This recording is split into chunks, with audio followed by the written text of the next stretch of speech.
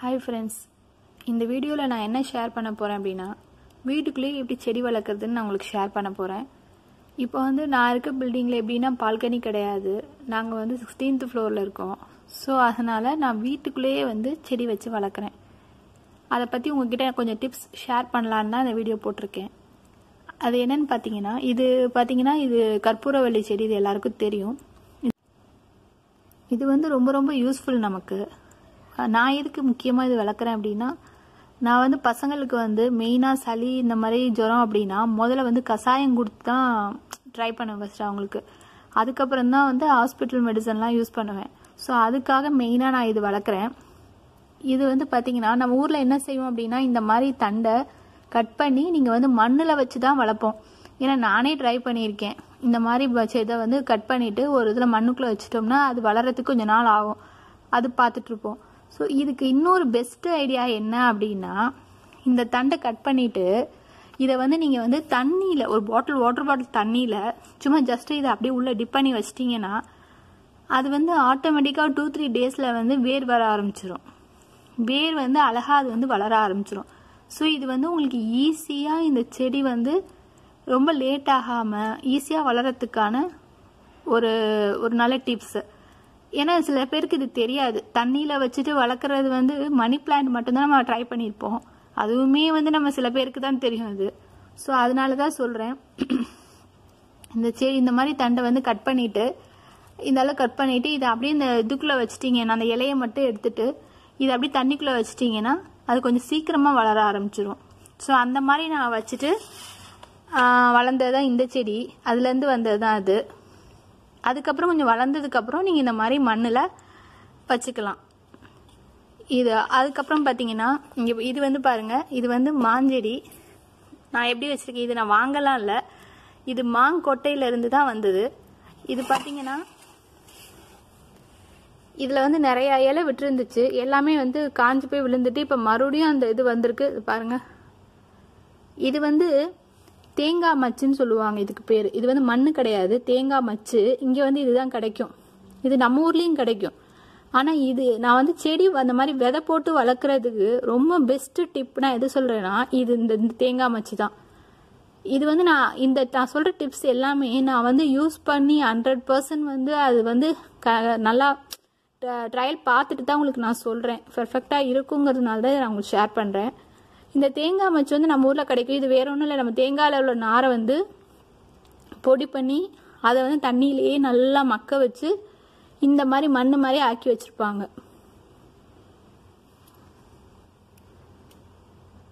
இந்த பாருங்க, இந்த மாதிரி இருக்கும். ஆனால் இது மண் கிடையாது. ஸோ இது நம்ம ஊரில் கிடைக்கிது. நீங்கள் என்ன பண்ணலாம், இந்த மாதிரி எந்த விதை போடுறதா இருந்தாலுமே நீங்கள் இந்த மாதிரி தேங்காய் மச்சு கடையில் வாங்கி அதில் வச்சிங்கன்னா சீக்கிரமாக உங்களுக்கு அது வளரும். அதோட க்ரோத் நல்லா ஃபாஸ்ட்டாக இருக்குது. நல்லாவும் உங்களுக்கு உடனே ரிசல்ட் கிடைக்கும். சாதாரண மண், நார்மல் மண்ணில் வைக்கிறத விட இந்த மாதிரி தேங்காய் மச்சில் வச்சிங்கன்னா உங்களுக்கு சீக்கிரமாக அது செடி வளர்ந்து வருது. பாருங்கள், இது நான் மாங்கொட்டை. அதே மாதிரி மாங்கொட்டையை வைக்கும்போது நம்மலாம் ஊரில் ட்ரை பண்ணுவோம். எப்படி பண்ணுவோன்னா, அப்படி மாங்கொட்டையோடு எடுத்து அது மண்ணை தோண்டி உள்ளே வச்சுருவோம். அதுக்கப்புறம் அது வளர்கிறதுக்கு எப்படியும் ஒரு 10 நாள் ஆகும் துளிர் விட்டு வர்றதுக்கு. அதை ஈஸியாக என்ன பண்ணலாம் அப்படின்னா, அதுக்கு ஒரு ப்ராசஸ் இருக்குது. அந்த மாங்கொட்டையில் உள்ள அந்த உள்ள ஓடை மட்டும் க்ளீன் பண்ணிவிட்டு அந்த ஓடை மட்டும் பிச்சு எடுத்துட்டா உள்ளே ஒரு சீட் இருக்கும்.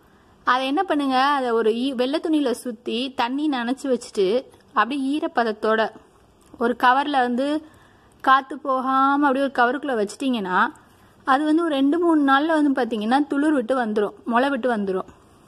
அதுக்கப்புறம் அதை எடுத்து இந்த மாதிரி மண்ணில் வச்சிங்கன்னா உங்களுக்கு அது சீக்கிரமாக நல்லா ஃபாஸ்ட்டாக வளர ஆரம்பிக்கும். அதுவும் இன்னொன்று என்னென்னா, இந்த மாதிரி மண்ணில் ட்ரை பண்ணுறதுக்கு பதிலாக இந்த மாதிரி தேங்காய் மச்சில் ஃபஸ்ட்டு ட்ரை பண்ணிங்கன்னா உங்களுக்கு சீக்கிரமாக வளர ஆரம்பிக்கும். இது நான் மட்டும் ட்ரை பண்ணல, நிறைய நர்சரி ஃபார்மில் போய் பார்த்தீங்கன்னா புதுசாக செடி வைக்கும் போது நீங்கள் அவங்க என்ன பண்ணுவாங்கன்னா, இந்த மாதிரி தேங்காய் மச்சில் தான் ஃபஸ்ட்டு வைக்கிறாங்க. அதுக்கப்புறம் தான் அது வளர்ந்தோன்னே அதை எடுத்து மாற்றி நமக்கு சின்ன சின்ன அந்த மண் இதில் வச்சு நமக்கு சேல்ஸ் பண்ணுறாங்க. ஸோ இது நல்ல பெஸ்ட்டு மெத்தடு இந்த தேங்காய் மச்சில் வைக்கிறது. நீங்கள் ட்ரை பண்ணி பாருங்கள், ரொம்ப சூப்பராக இருக்கும் அது. அப்புறம் இது சாமந்தி பூ செடி. இதுவுமே விதை தான் போட்டிருக்கேன். இது எல்லாமே நான் வந்து நம்ம லைட்டாக சும்மா நம்ம தூர மாதிரி தூவிட்டேன், பார்த்தா எல்லாமே முளைச்சிருச்சு. இதுவும் வந்து தேங்காய் மச்சில் தான் வச்சுருக்கேன், அந்த தேங்காய் மச்சு இதில். இது நித்திய கல்யாணின்னு சொல்லுவாங்க. இது சுகருக்குலாம் ரொம்ப நல்லது வச்சுருக்கேன். எல்லாமே வந்து பார்த்தீங்கன்னா நான் வந்து வீட்டுக்குள்ளே தான் வச்சுருக்கேன். அப்புறம் இது புதினா செடி வந்து நான் ஏன் புதினா செடி வச்சுருக்கேன் அப்படின்னா, இங்கே வாங்குகிற புதினா வந்து நல்லாவே இருக்காது, அது ஒரு மாதிரி ஸ்மெல்லாக இருக்கும், எனக்கு சுத்தமாக பிடிக்காது. அதுக்காக மெயினாக நான் அந்த புதினா செடி வச்சுருக்கேன். இது வந்து பக்கத்தில் வந்து நிற்கும் போதே அவ்வளோ வாசனையாக இருக்குது இது புதினா செடி. இதுவும் அதே மாதிரி தான். இப்போ நீங்கள் வந்து கட் பண்ணிவிட்டு நம்ம என்ன செய்வோம், அந்த கட் பண்ணி அந்த செடி இலையெல்லாம் எடுத்துகிட்டு அதை வந்து அப்படியே அந்த குச்சியை ஃபுல்லாக மண்ணில் ஊனி வைப்போம், முளைக்கும் பார்த்துட்டே இருப்போம். நானும் இதெல்லாம் ட்ரை பண்ணியிருக்கேன்.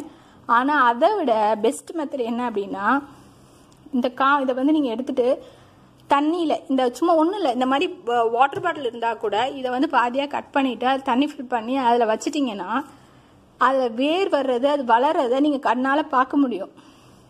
ஸோ அது ஃபாஸ்ட்டாகவும் வளரும் உங்களுக்கு.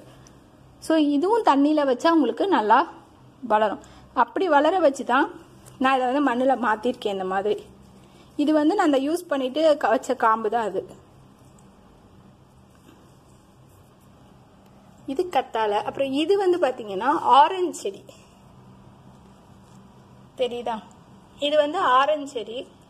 அதாவது ஆரஞ்சோட விதையை எடுத்து சேம் மாம்பழத்துக்கு சொன்னேன்ல அதே மாதிரி மேலே உள்ள தோலை ரிமூவ் பண்ணிவிட்டு அதை வந்து ஒரு வெள்ளை துணியில் பேப்பரில் சுற்றி நீங்கள் வந்து அதை நல்லா தண்ணி தொளிச்சு ஒரு ஜிப்லாக் கவருக்குள்ளே காற்று போகாமல் வச்சிட்டிங்கன்னா ஒரு 4-5 விதை வச்சு பாருங்க. அதில் வந்து எல்லாமே வந்து நம்ம முளை விட்டுரும். நம்ம சுண்டல் எப்படி முளை கட்டுற மாதிரி முளை வந்துடும். அதுக்கப்புறம் அதை ஊனி வச்சிங்கன்னா இந்த மாதிரி முளைக்கும். சும்மா ட்ரை தான். இது 3 இலை விட்டுருக்கு இதில். இது வந்து ரோஸ் செடி. இது பார்த்தீங்கன்னா மெயினாக ரோஸ் செடிக்கு என்ன டிப்ஸ் கொடுக்கலாம் அப்படின்னா, ஃபஸ்ட்டு டிப்ஸ் வந்து கட்டிங் மெத்தட். அதாவது என்னென்னா, சிலர் வந்து செடியை கட் பண்ணுறதுக்கு ரொம்ப பயப்படுவாங்க. ஆனால் மெயினாக செடியை வந்து கட் பண்ணி வளர்த்தா மட்டும்தான் அது வந்து நல்லா வளரும். இப்போ பார்த்தீங்கன்னா இந்த செடி வந்து நான் வாங்கும்போது ரொம்ப சின்னமாக தான் இருந்துச்சு. இப்போ பார்த்தீங்கன்னா நிறைய கிளை வந்திருக்கு பாருங்க. நிறைய கிளை விட்டுட்டு அது வந்து முளைச்சிருச்சு. இதுக்கு காரணம் வந்து கட் பண்ணி விடணும்.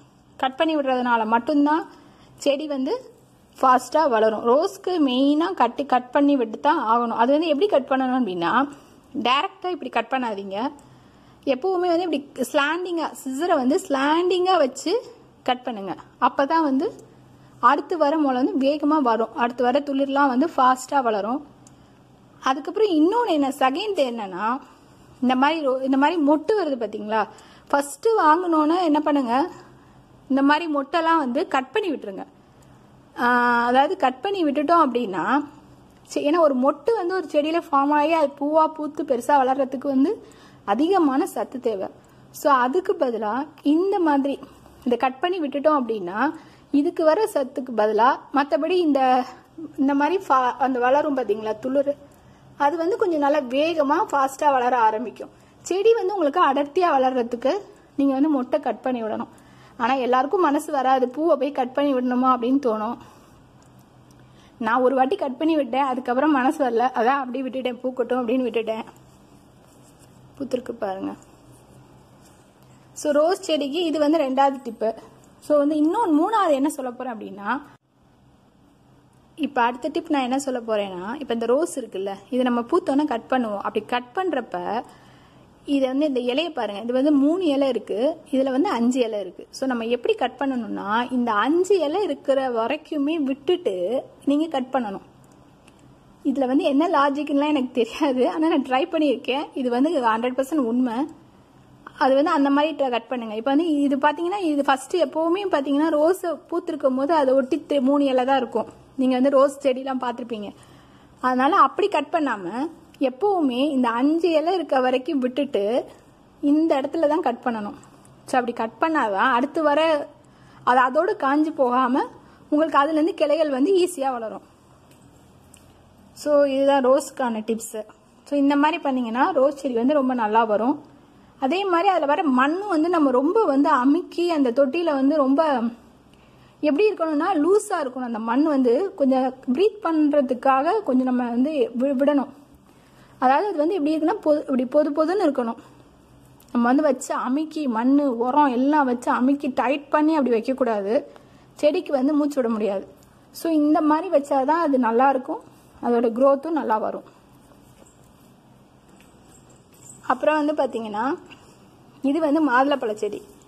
சும்மா நான் வீட்டில் மாதுளப்பழம் சாப்பிட்டுட்டு அந்த வேணான்னு அந்த இதெல்லாம் தூக்கி போடுவோம்ல, அதெல்லாம் நான் இதில் போட்டு வச்சுருக்கேன். அது ஃபுல்லாக முளைச்சிருச்சு. இது வந்து பெருசாக செடியாக வந்து காய்க்காய்ங்கிறதுக்கெல்லாம் நான் வைக்கல. இது வந்து என்ன அப்படின்னா பார்க்க நல்லா அழகாக இருக்குது, பச்சை பச்சைன்னு இருக்குது. அதாவது க்ரீன் கலர் வந்து நமக்கு எப்போவுமே கண்ணுக்கு ரொம்ப குளிர்ச்சியாக இருக்கும், மனசுக்கு ரொம்ப சந்தோஷம் தரும்.